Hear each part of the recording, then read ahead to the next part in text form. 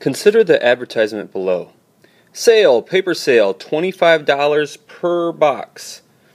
5,000 sheets per box. Which of the following expressions represents the cost in dollars of 20,000 sheets of paper? Well, we want to know how much it costs total for 20,000 sheets of paper. We know that each box has 5,000 sheets, and so we're going to divide 20,000 by 5,000. And then that gives us the number of boxes.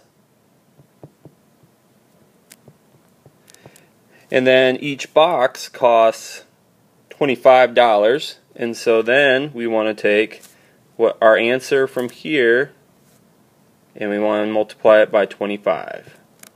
And so do we have something that looks like that over here? I would say A matches up perfectly. So the answer is A.